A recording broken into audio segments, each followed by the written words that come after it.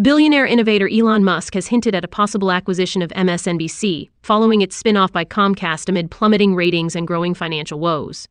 The liberal network, long a staple of cable news, has faced significant challenges, mirroring the broader struggles within cable television as viewers pivot to streaming platforms.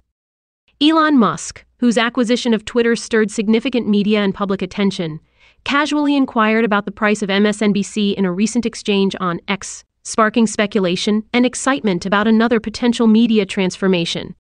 This comes as Comcast seeks to realign its business, spinning off several networks including MSNBC into a new entity while retaining others like Bravo and the Peacock streaming service. The network's flagship show, Morning Joe, has experienced a stark decline in viewership, particularly among crucial demographics, highlighting the challenges facing traditional media outlets in retaining audience interest and engagement in a rapidly evolving digital era.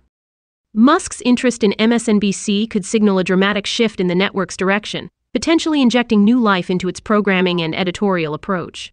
Known for his disruptive moves and penchant for dramatic change, Musk's takeover could very well turn MSNBC into a new kind of media powerhouse, aligning with broader trends towards digital consumption and interactive platforms.